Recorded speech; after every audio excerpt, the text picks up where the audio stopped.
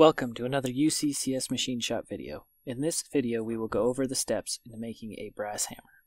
Get some 5/8 inch hex stock and a hex collet to hold in the lathe. This part will be used for the hammer's handle. Face the end of the handle. Start a hole on the end for a live center using the tailstock. Make sure the part is in all the way so that the part does not bend while drilling. Extend the part out and use a live center to keep the part from bending while it is being cut. Before you start turning your part down, grind down your cutting tool so that the back side of your tool will not hit the live center. Turn the diameter down to 312 thousandths of an inch for the top portion of the hammer. Note, for your first cut, make sure you are cutting deep enough so that you do not beat your tool. Use Machinist die and mark the part for the thread relief.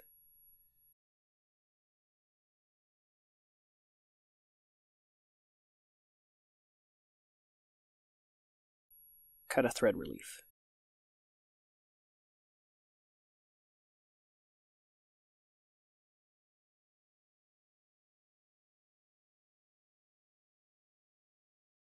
Cut the taper in the middle of the part.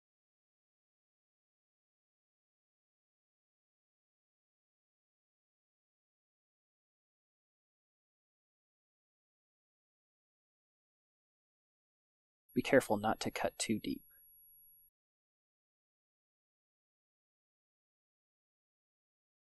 Insert the part into a 5/16 inch collet from the back side. Cut a chamfer for the threading tool. Use a 5/16 by 24 die to cut the threads. Make sure to use the tailstock to hold the die true to the part.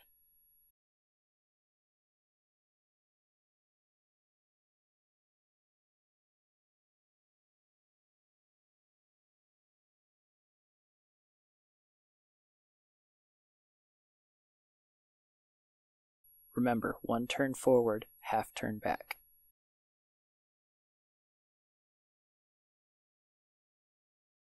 Face the back end of your hammer and cut down to length. Chamfer the bottom of your handle. Get some 3/4 inch brass stock for the hammer's head. Face the end. Mark and chamfer one end.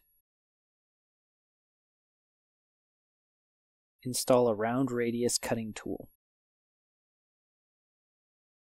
Cut a recess to the depth specified in the parts diagram. Flip the brass part around.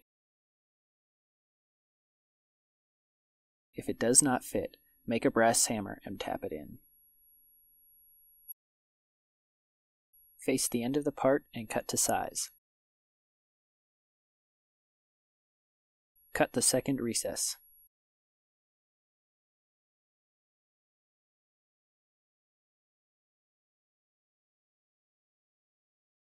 Install an outside radius cutting tool. Turn the rounded end of the part.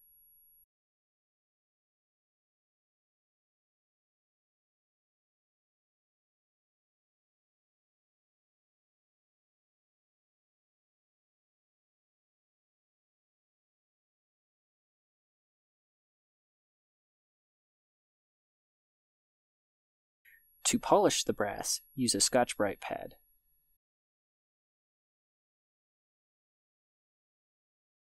Install the hammerhead into a square collet block. Register the part in the mill using the edge finder. Zero the Z indicator using some shim stock, and bore a hole using an end mill for a flat surface for the handle's shoulder to sit.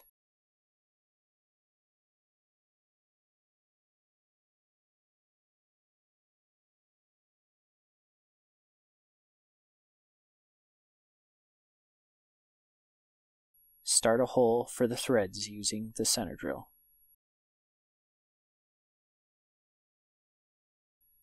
Install a drill bit and zero using shim stock.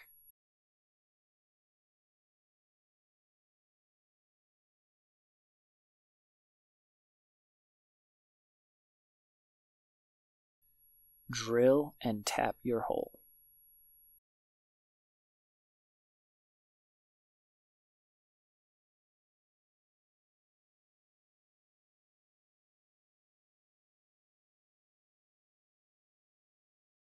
Remember, 1 turn forward, half turn back.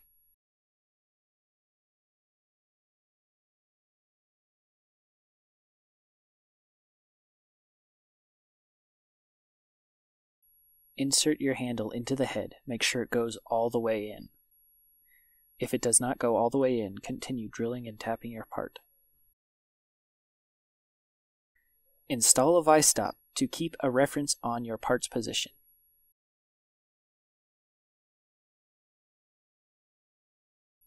Turn your collet block 90 degrees so the handle is pointing toward you.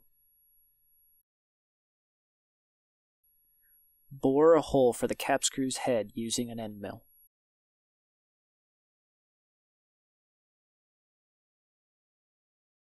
Start a hole using a center drill. Install a drill bit and 0 using a shim stock. Drill and tap the hole for the cap screw.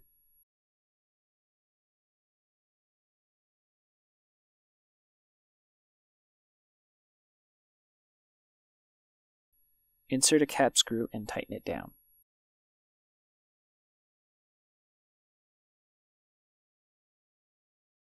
If all the steps were followed correctly, your hammer should look like this. Thank you for watching.